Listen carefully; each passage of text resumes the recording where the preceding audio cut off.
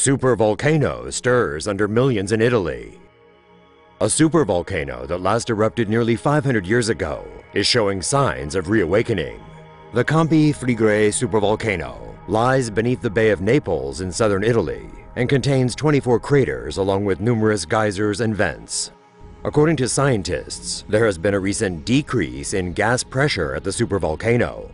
There has also been a recent increase in the temperature of the supervolcano's hydrothermal reservoir.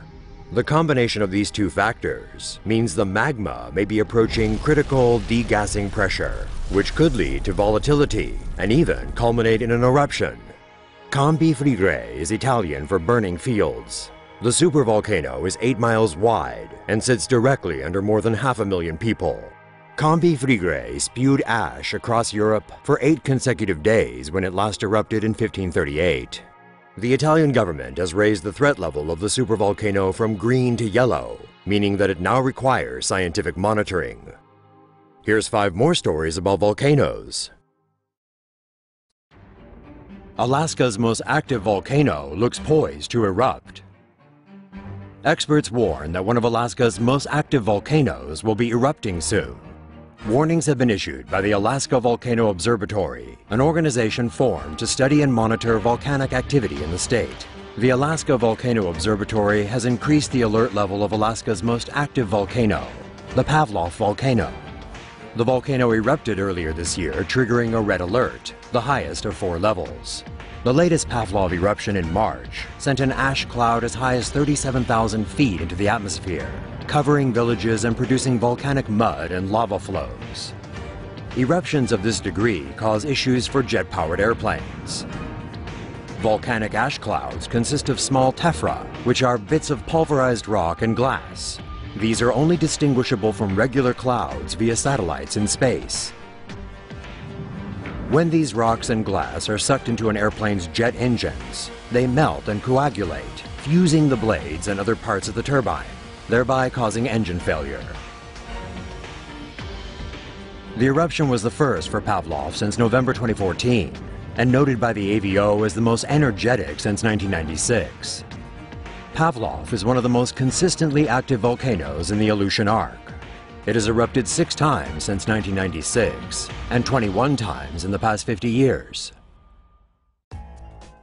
Could a new volcano be forming in New Zealand? Scientists say a buildup of magma found near a small town in New Zealand is responsible for thousands of small earthquakes in the area. The presence of the magma could also mean that a new volcano will form above the Earth's surface. A huge magma buildup has been discovered on New Zealand's North Island, near the town of Matata, in the Topal volcanic zone.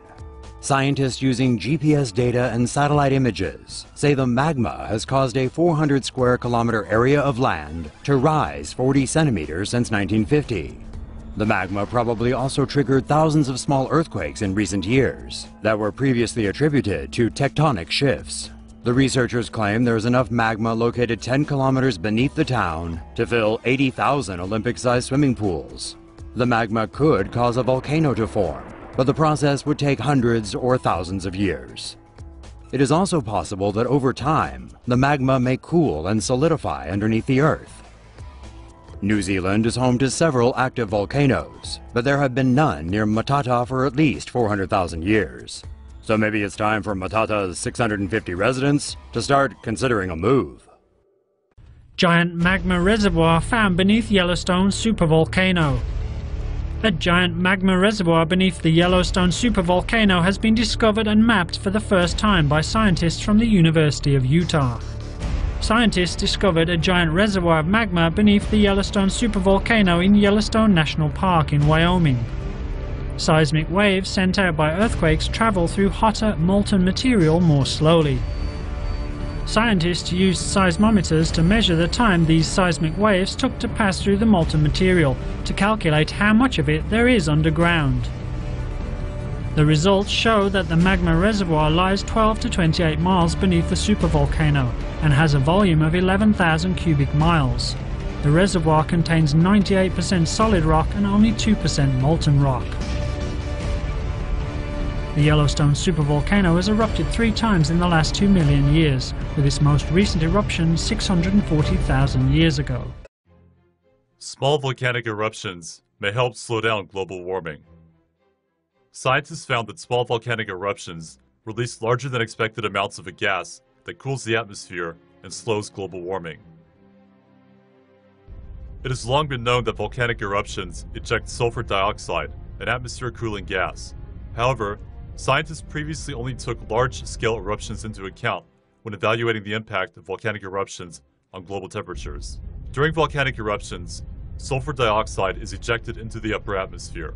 When sulfur dioxide interacts with oxygen, it can form droplets of sulfuric acid, which can linger in the upper atmosphere for months. The sulfuric acid, which deflects sun rays, is stored at the intersection between the troposphere and stratosphere, about 10 to 15 kilometers above Earth.